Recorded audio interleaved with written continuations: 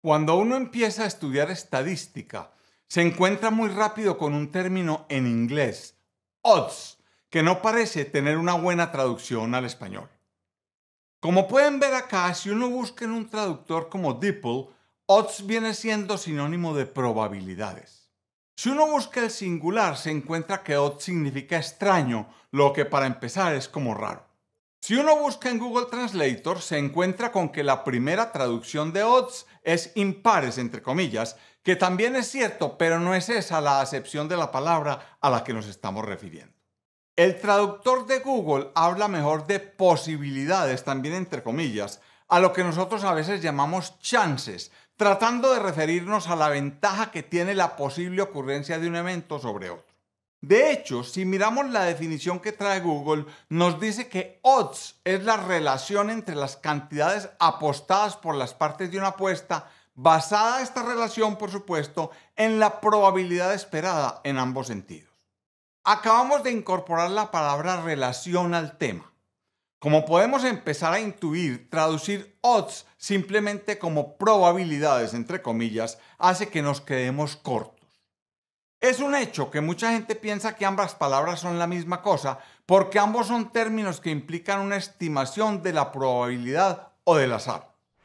Aunque esto puede ser suficiente en el lenguaje al uso, es decir, en nuestro hablar cotidiano, al meternos al mundo de la estadística deberíamos evitar la traducción literal e incluso, así la Academia Española de la Lengua no esté de acuerdo, creo que cuando hablamos en términos científicos deberíamos usar la palabra en inglés, odds, y evitar traducirla simplemente porque desde el punto de vista matemático, odds y probabilidades son cosas parecidas pero distintas y este asunto tiene implicaciones muy importantes a la hora de leer estudios científicos, en especial en esta epidemia donde mucha gente está leyendo estudios científicos.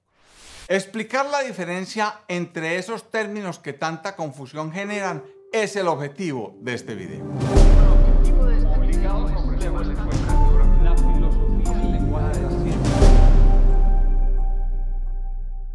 Aunque ambas palabras están relacionadas, odds y probabilidades son muy diferentes en escala y significado.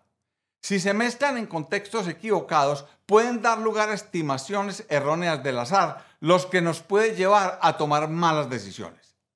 Algo discutimos al respecto en un video que hice en diciembre del 2020 y que les recomiendo revisar.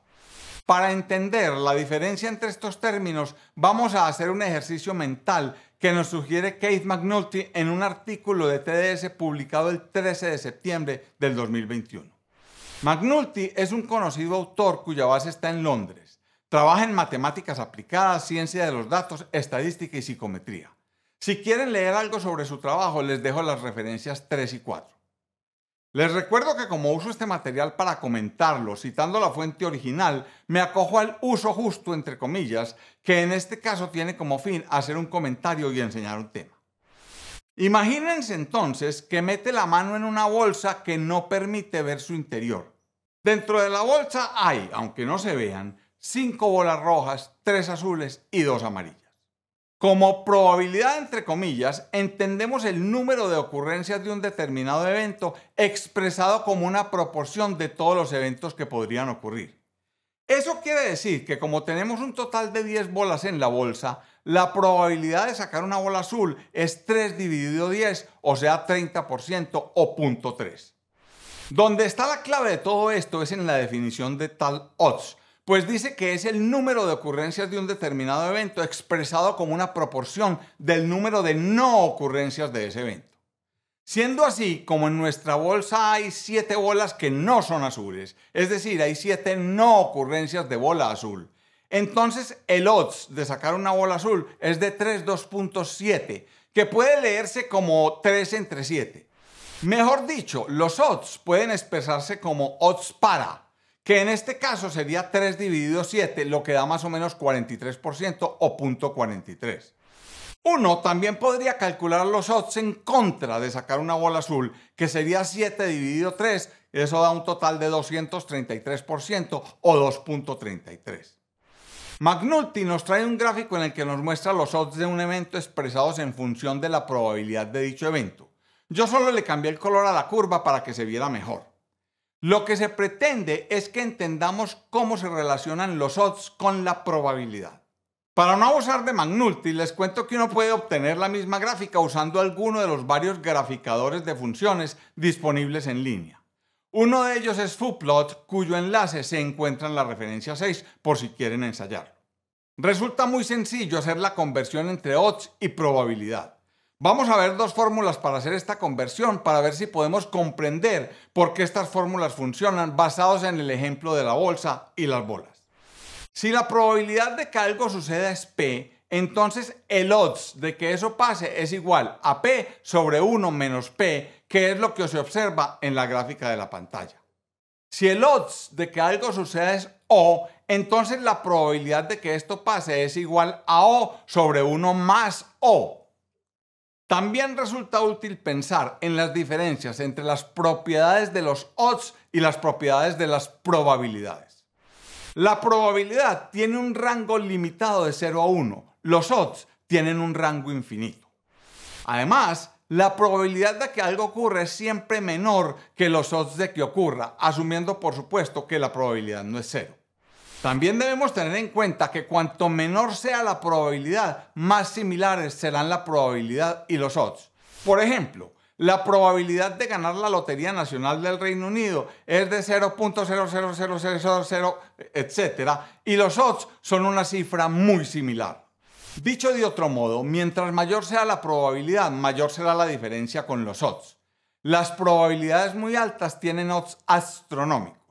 Una probabilidad del 90% equivale a un odds del 900%.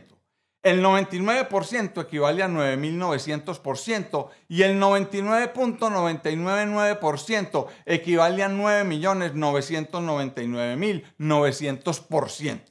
En esta gráfica, McNulty nos muestra el efecto de los incrementos de odds del 5%, 50% y 95% sobre la probabilidad de un evento. Lo realmente crucial acá es entender por qué esto es importante. Un área en la que esto puede causar errores sustanciales de comprensión es cuando se utiliza la regresión logística para estudiar un problema. La regresión logística se utiliza para modelar cómo ciertas variables de entrada pueden influir en un resultado binario, como sí o no, miembro de un grupo o no, etc. Por ejemplo, una regresión logística podría utilizarse para determinar cómo influyen una serie de factores de estilo de vida en el resultado de supervivencia a 5 años de una enfermedad. Los modelos de regresión logística utilizan los odds ratios o razón de probabilidades, que son una medida estadística muy socorrida en estudios epidemiológicos transversales y de casos de controles, así como en los metaanálisis. En el caso de la regresión logística, podemos usar los odds ratios para cuantificar el grado de influencia de una determinada variable de entrada. La razón de probabilidad describe el cambio porcentual en los odds del desenlace basado en un aumento de una unidad de la variable de entrada. Se podría calcular, por ejemplo, que cada kilogramo adicional de peso de un individuo aumenta los odds de una enfermedad en un 5%. Esto no significa que por cada kilo de peso adicional la probabilidad de contraer la enfermedad aumenta en un 5%. En primer lugar, todo depende de cuál era la probabilidad previa de contraer la enfermedad. El impacto del aumento de los odds disminuye en función de la probabilidad previa del evento. Eso fue lo que el autor quiso mostrarnos con esta gráfica. En términos formales, el odds ratio o razón de probabilidades se define como la posibilidad que una condición de salud o enfermedad se presente en un grupo de población frente al riesgo de que ocurra en otro.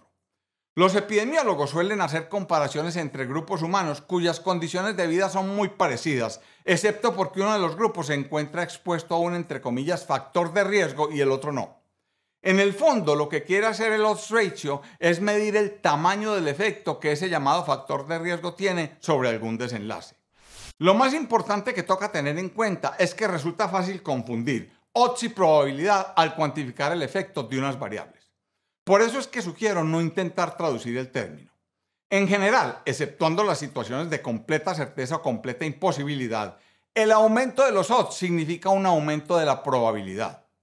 A menudo se utiliza el término posibilidad, en inglés likelihood, para englobar ambas cosas.